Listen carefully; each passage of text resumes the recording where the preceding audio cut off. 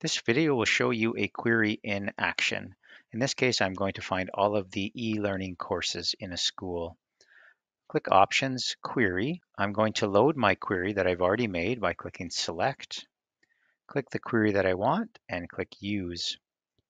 In this box, the search criteria, you'll see the criteria that will have to be matched in order for me to get e-learning courses.